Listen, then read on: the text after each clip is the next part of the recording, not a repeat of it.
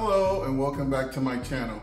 In this video, we'll be reviewing tips for the removal and replacement of the positive crankcase ventilation valve on this 2022 Honda Civic with the 1.5 liter engine.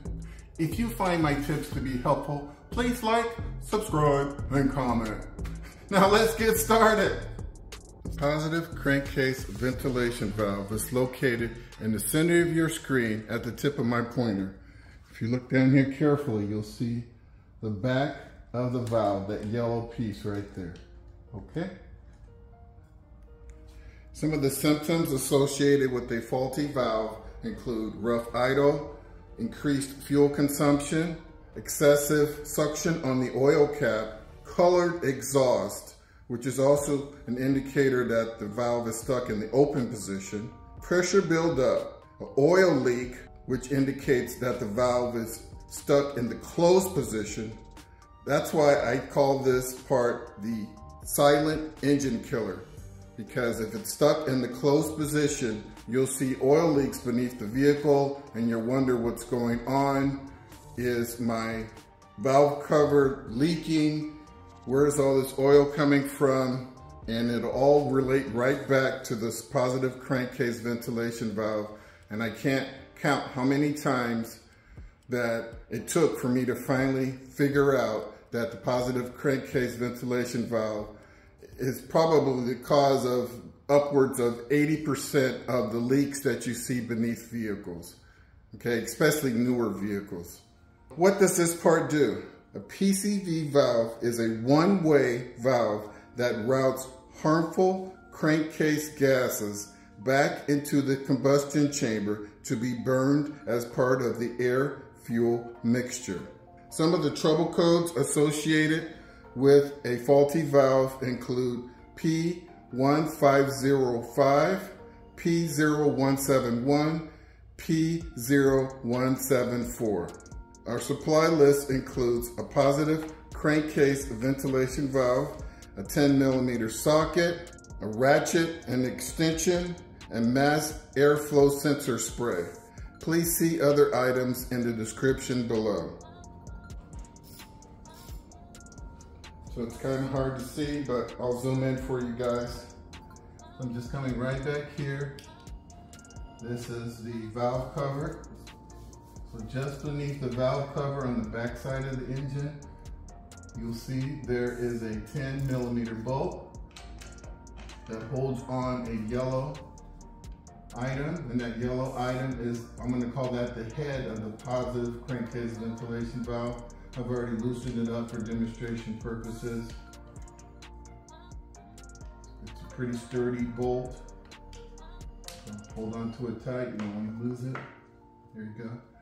So once you have that bolt off, rotate it up, and then you're going to just put your finger behind it and push it out, okay? And there you have it. There is your positive crankcase ventilation valve. These either work or they don't. And like my description said, it's a one-way check valve. But these do get stuck in the open position and they get stuck in the closed position.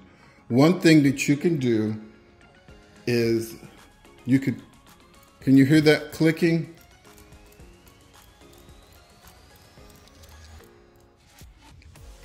It's hard to tell with these plastic valves, but if you can hear the clicking, that's pretty much telling you that it's working, or it's working good enough. If it's not clicking, before you replace it, I'm going to show you a very quick way to clean it so that you can maybe prolong the life of the valve. So now we've got a sink here, and I've got my mass airflow sensor spray. You can also use like carb and choke cleaner. The only difference is these O-rings are pretty hard to get off, and sometimes they can even be brittle. And if you use gum out carb cleaner, this has a solvent in it, okay? A very harsh solvent, and it will degrade the O-rings.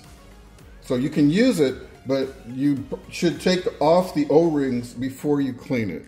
And when you take off the O-rings, you're taking a chance of breaking them. So I don't do that anymore, so I'm gonna say don't do that.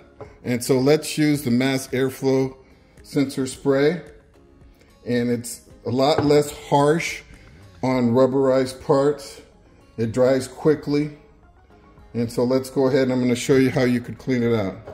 So shake the can and you're just gonna lightly go over it. Okay, so now I'm gonna cover up these two holes, right? And then I'm gonna spray all the holes in the bottom. You might even wanna wear some glasses, okay? And watch, I'm gonna get right up on there, just like that, okay? Then I'm gonna shake it.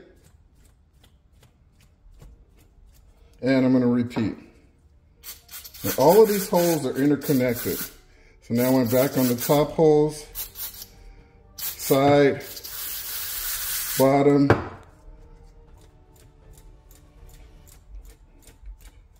shaking it again. One last spray. I'm gonna shake really hard. Now, I'm gonna let you listen to the rattle and you decide for yourself if this is a lot cleaner.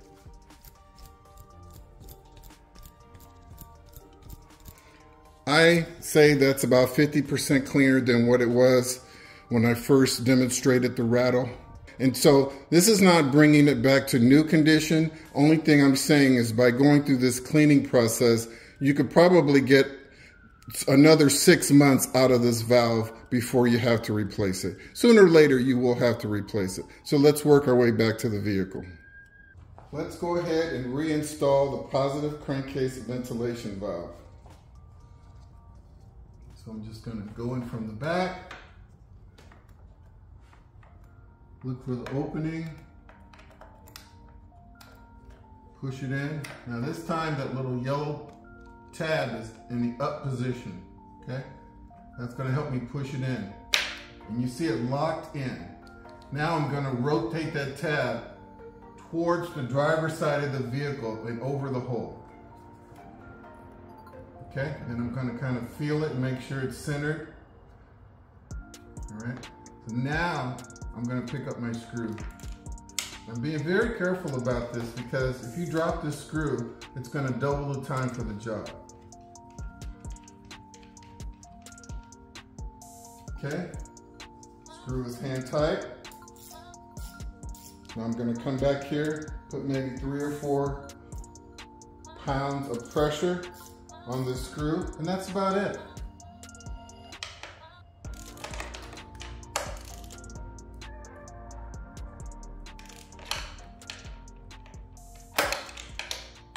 It does need to be tight, because remember, there's a lot of pressure on this screw, and it's a slightly sturdier screw.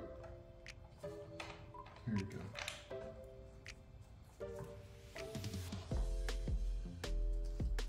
Okay, well, that wraps up the removal and replacement of the positive crankcase ventilation valve on this 2022 Honda Civic with the 1.5 liter engine.